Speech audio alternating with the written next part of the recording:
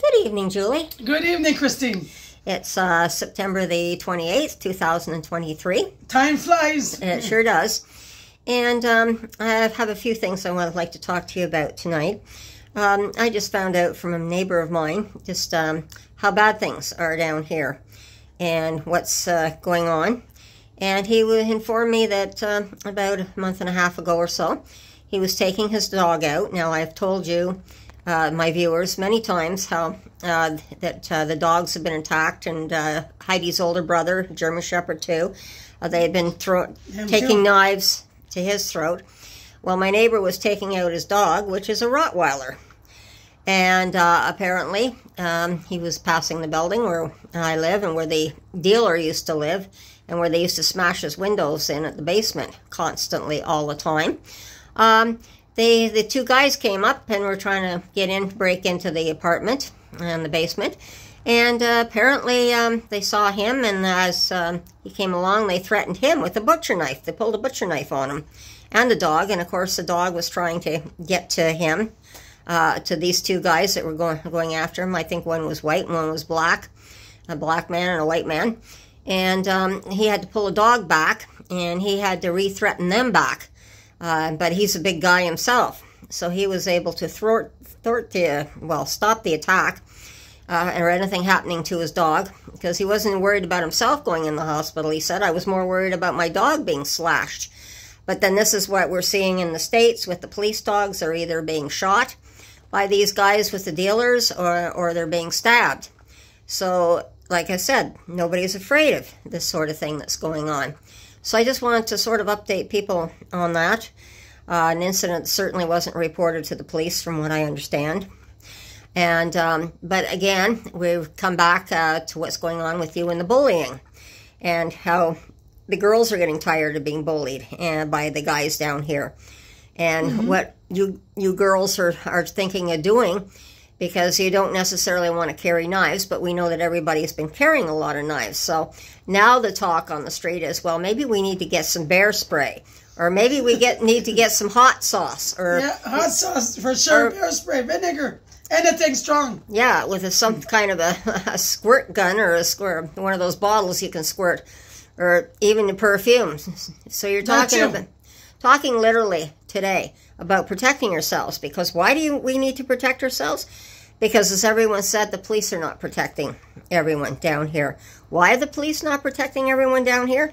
Because they're getting as frustrated as we are, because every time they do arrest or pick up these guys, as it's been said in the past and publicly said, that the courthouse has just got a revolving door in the front, which it does have a revolving door in the front of our courthouse, and they're just in and out. As fast as they're put in, they're just let go on the streets. These mental people who are mentally ill, it's very simple. What happens is they're not even put in. Like 10 to 15 years ago, what we were seeing was when they were picked up by the police, they would be taken to the Royal Ottawa or a mental institution, and they'd be kept there for a while. But today, it's just it's just a free-for-all down here. So it's getting considerably worse down here. So I just wanted to put up a short video today, but I wanted to talk to you about it. But this is a talk on the street. I know with the girls right now are wondering how they can defend themselves. And this is one of the things that you've been talking about. Yes, yeah, with a couple of my girls down the street. So how to protect yourself, because now it's getting worse, like you say, and we need protection, because the cops sometimes, they're just fed up with it, So every time I go to the cops, well, they say, well, Julie, we'll do something about it, and then the next day, well, they're still walking down Rideau Street, so still harassing me, So those two guys have been around for at least a year, and they're just harassing me day and night.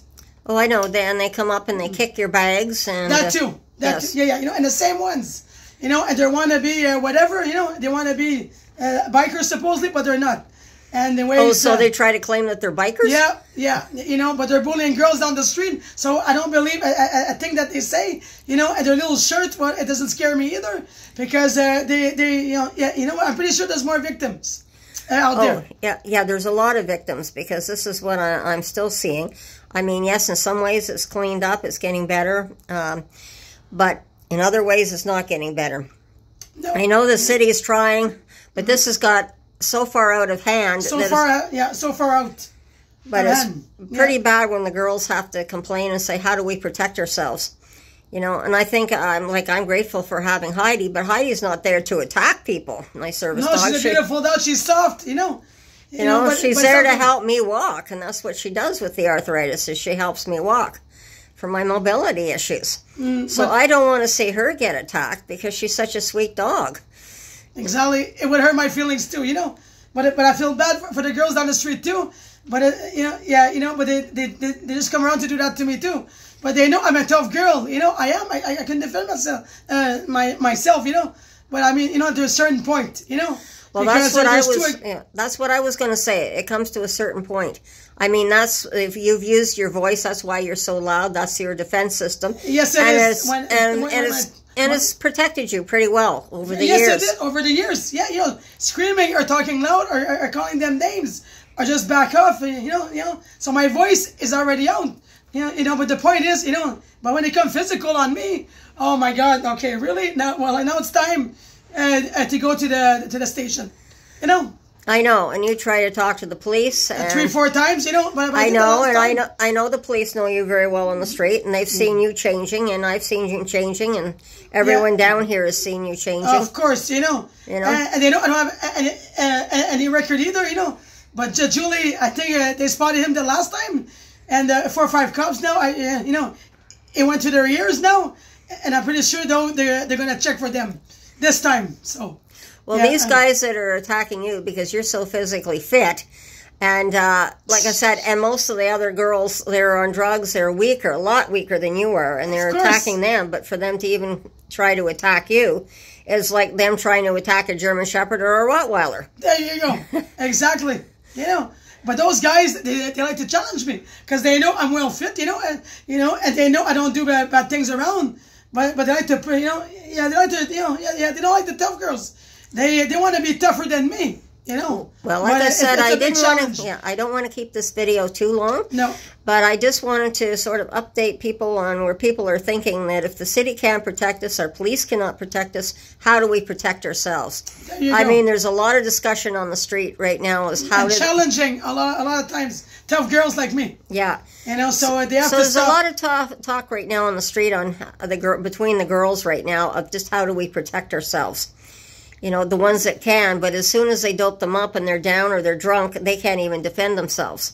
Exactly. So, but me because I'm always sober, and you know, it's like good luck coming with me, because now you're like, you know what, I'll talk so loud. Yeah, but the ones like you, but the girls like you on the streets that are not doing the drugs or the alcohol are the ones that are also being bullied. So they're talking among themselves of just how do they protect themselves. You know, because you know. What do? Go take a self-defense course? Now, how do you pay for that? Yeah. How do I pay for that? Yeah. But you know what, though? I just need to defend myself. But I think I'll talk about I want to take the course and just to protect myself. Yeah. I don't care about the money-wise, but it's time for me just to go for a course and learn some self-defense, Christine. Okay, so I'm going to end the video here, and I hope my viewers can pick up on this and really start thinking about girls, defend yourself. What we need to do with our politicians and how we need to start keeping our streets safer. There you go. And thank you again for coming in and talking to me, Julie, and we'll talk to you again soon. Bye-bye. Take care. Self-defense.